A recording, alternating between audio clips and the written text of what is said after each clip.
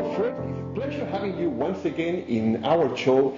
And for us, it's a very, very important and exciting moment right now because we are here at the Kids Country Club with Cherry Grove. Welcome to our show. Thank you. It's nice to be here. Thank you very much. And the story you're going to hear today is a very, very nice story of people putting love first of everything they do. They are always looking for the happiness of not only the kids they're taking care of, but the whole family. So we're going to let Cherry tell us the story. What is the Kids Country Club? Kids Country Club, it was originally the legal name is Parents of Technologically Dependent Children of Ontario.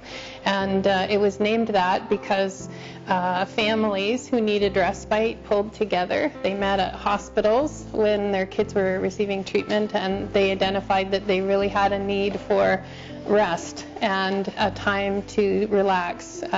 So they actually lobbied the government to get funding to open this house originally. And now we affectionately call it Kids Country Club because the other name is very hard to say. But what we do is we offer 24-hour respite to medically fragile children, medically fragile and or technologically dependent kids. So these are kids that at home would require care 24 hours, and as you can imagine, their families don't get much of a break. Some kids don't sleep very much during the night. So they come here for it's always overnight, anywhere for up to a week, about 4 times a year.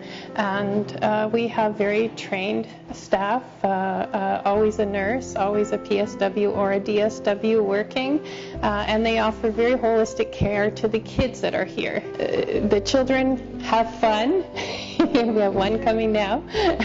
Have a good time while they're at the program. They meet their friends. Staff organize outings for them sometimes, daily crafts, what the kind of food they like, whatever it is. And their kids their family gets to rest and have a few days to just take it easy and sleep if they need sleep or a vacation. It's an amazing place. You feel the love and you feel the kindness of everybody here. Especially when you see the kids and you realize the needs they have, and not only theirs, is their families. You realize what is going on behind the scenes, behind these kids, and which is really the biggest point here. And you would tell us behind camera that you receive about 8 kids normally? Yes, we're licensed for up to 8 children a day. We rarely have that many in care a day because we measure their care needs by their medical, how high their medical needs are, their developmental needs. And so obviously because we're only funded with 2 staff a day, we have to look at the kids that are coming into care and measure out properly how many kids can be in that day. So it ranges anywhere. Some days there's only 2 children because one or the other child might have a very high medical need and require consistent medication and different medical assistance, where other kids require less. So the ones that require less, then there's more of them that come in. And then we have to think about, too, how to fit them in each room. We have our 2 beds set up in each room, and kids have to be obviously same sex to be in the same room, but they also have to enjoy each other's company to be in that. So we have some kids that aren't a good fit together. So. Yeah, Cherry, something that I think is very important for our viewers to understand. The center, the house is specialized in fragile kids and technically dependent. Yes. Can you explain what is exactly that? Yeah, it's something that I had not understood either before I came here, but it is an actual diagnosis. Most of our kids have complex care needs, so they might have developmental needs, but also have different disorders that deem them diagnosed as medically fragile. Technologically dependent means that they either have a life-saving device a life providing device like oxygen or a feeding tube or a trach, things like that, that offer support for them to keep them alive. And without that, they wouldn't survive. It's incredible how fragile they really are. You can see they're perfect. They're just jumping around, but inside of them, there's something that is really putting them at risk. Yes, yes. Okay, we're going to stop here for one moment and we're going to go for a small break, but we come back to the Kids Country Club and Cherry Grove. Have you done something good today?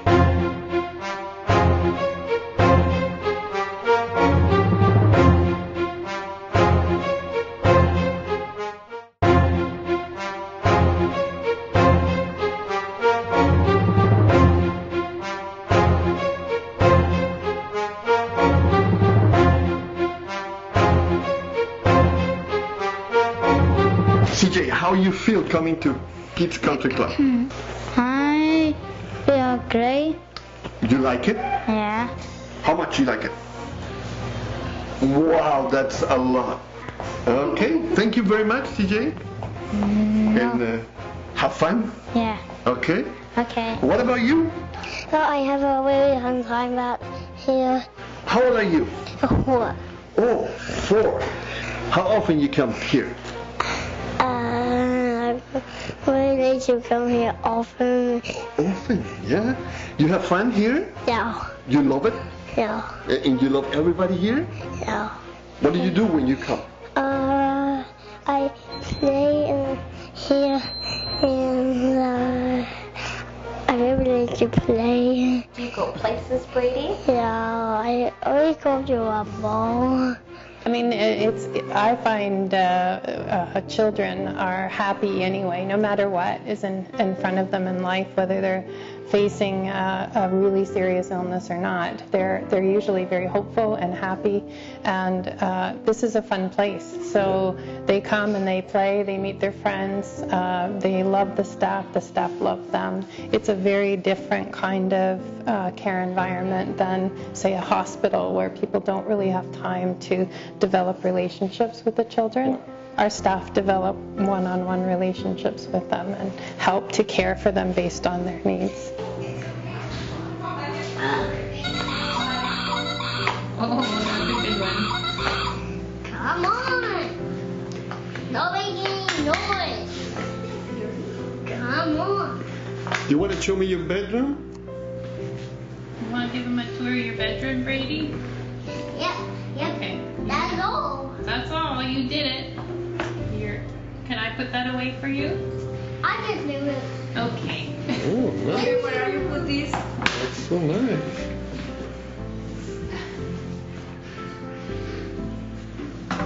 Good job, buddy. Okay, you want to show Jorge your room?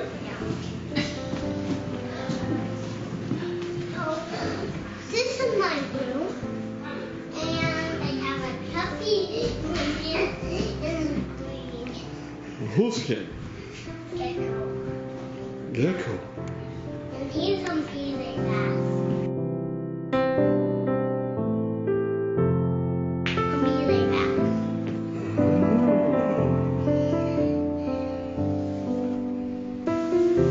Nice. I love your bedroom. This is my baba. Oh, you have a baba. And these are my new boots. Oh, you have new boots. These are my winter boots for no. Oh. This is my winter boots. And Thank you very much. That's a beautiful. this is a playroom. It's a playroom. Yeah, and have all the toys.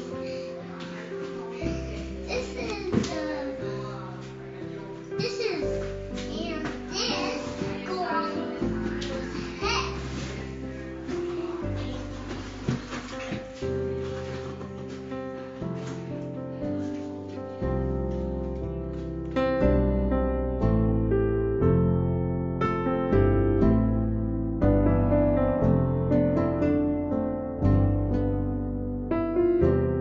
it's amazing to see how the kids get together and get along very, very easy, and it's like, nothing is going on. And they're usually happy. A lot of families will plan their respite around what other children are going. So the kids get to make friends, and then it's like a time away where they get to visit a friend. Yeah. So a lot come at the same time, and we plan it that way to make the stay more enjoyable for them, almost like going to camp.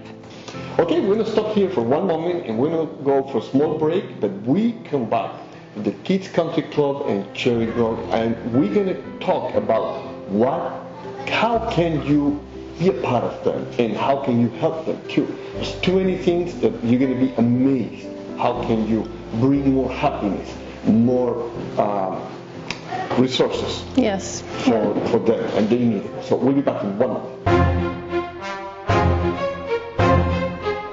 Guess what, guys? Kindness is free.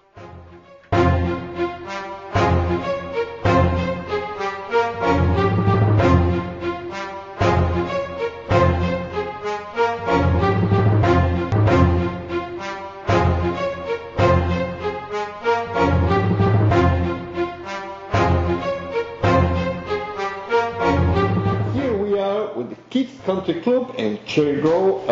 There's something really important that always any organization like yours need. Resources and help. How can they help? There's a lot of ways. They can help by, first of all, just promoting, because I think that because we're a very small organization with limited resources, if they want to volunteer, that's also something that we always like to have some extra hands if we're going out on outings. Sometimes if all of our kids are in a wheelchair that day, just having someone come and help push is really, really helpful. We're also looking for advocates in the community to work on our board of directors to help direct how things happen here. People that maybe have good connections with or resources. A good example is we have an accountant that's on our board, so he helps with different financial background. We also have an HR specialist on our board and a lawyer. And the other is if you have the means to help in any small way financially. Just this year, our families have had to pay for respite, and it's the first time we've ever had to implement a fee for service. We had to do that because we haven't received increase in our funding for over 8 years. We have some sponsors that will say, I'd like to call and provide respite for a child for a week or a year or a day. It doesn't really matter. So it offsets the cost of the family. Then they don't have to pay that fee. Currently, if a family is unable to pay, we never turn them away because of an inability to pay. The service is just far too important, but we do like to find donors in the community that would help too. I can imagine the expenses the families are going through with the needs of the kids. Absolutely. And a lot of our families need specialized equipment at home, or beds, diets, it's unbelievable the amount of stress that they're under. So it's tough. And then other things, simple things, equipment.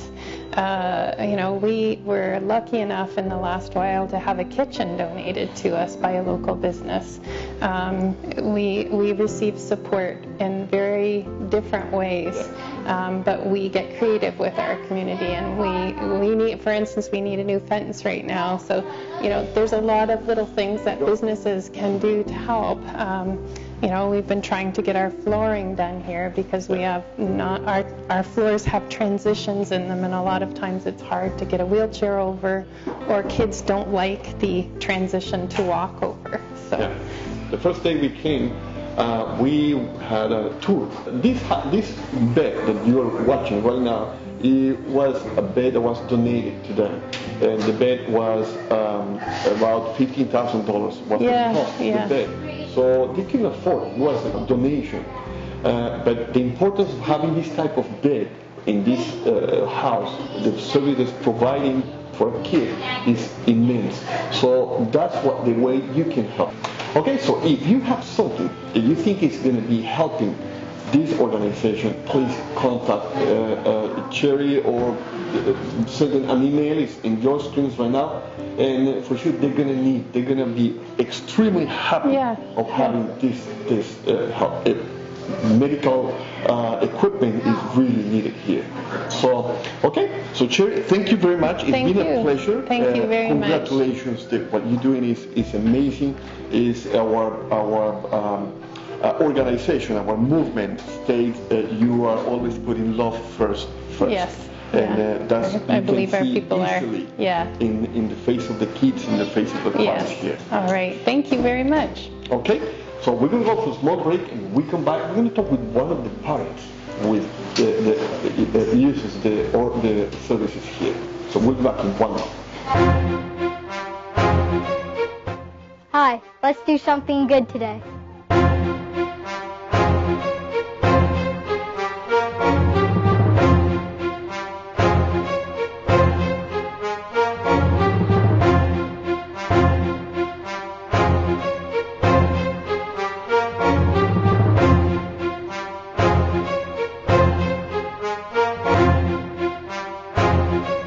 Love First is about being kind to everyone.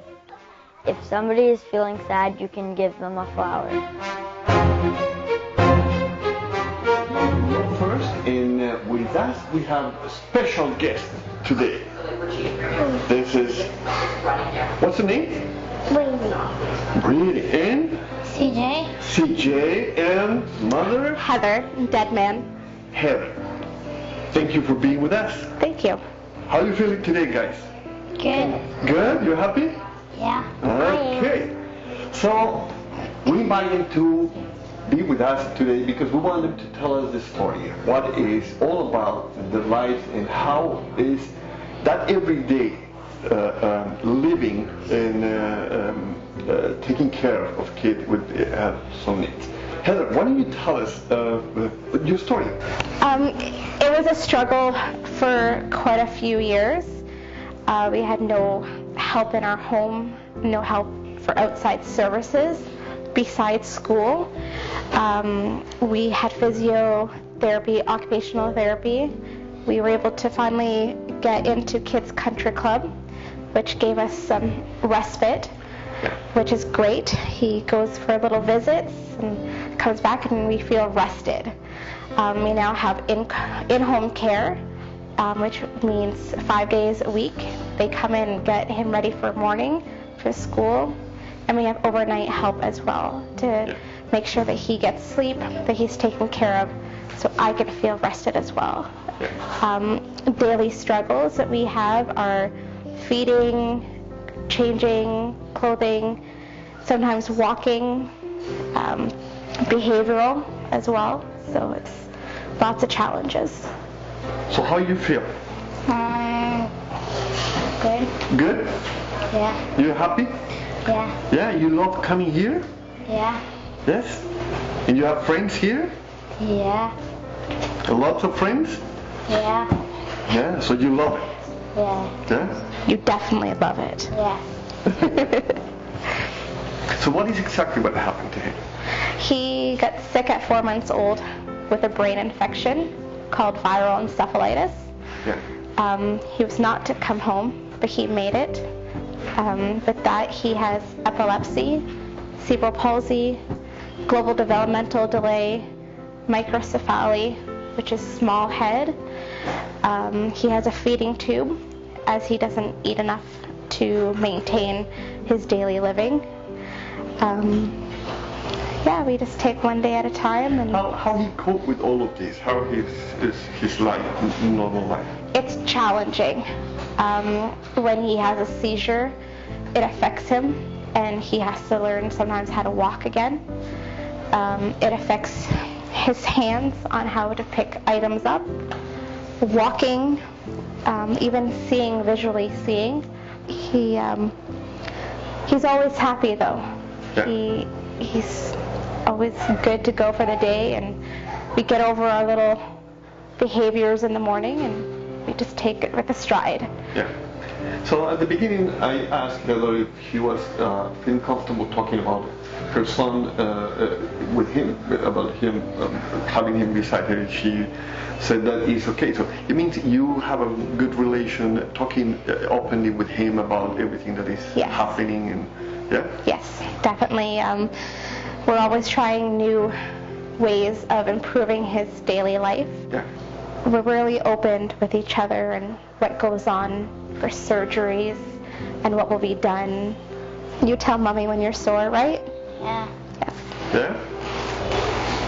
It's very nice to see how you both are in the same page. You have that opening with your son talking about his situation and how he can improve things. And I can see how he feels very relaxed beside you and talking about that. So now let's talk about the center. When you come here with the Kids Country Club, what's the process for you when you come here? We actually book in advance, and we do admission on the day that we come here. The nurses and the PSWs are amazing, as well as the staff to organize our stay. We usually plan 4 months in advance at a time, and there is a payment now with the new government, which can sometimes be financially difficulty, as there's always other needs. He's always needing other equipment or medical devices, so it's a challenge to make sure that he has everything he needs to even become here. So. But you get here and he stays for a week? On average, 2 to 5 days. He's always happy. He has the capability of calling us if he needs to. We can call him. They take him out to places, to the mall, fire station, for walks. We get taxis ride. Take taxis. Oh, nice. City bus. Oh, the city bus too. It's a home environment. You don't feel like you're living in a hospital. Yeah. It's a welcoming feeling. You're okay with handing your child over to the great care and staff that are here. How you feel about all of this? I love this place. When I need help, I email or call, and there's always somebody to talk to. It doesn't matter what the problem is. They are there to help us as a family, and it's nice. It's a great relationship that we have with them. Have fun? Good. Good. Okay. That was good. Super fun. It's super fun, yes. This is super fun, yeah? Yeah. Okay.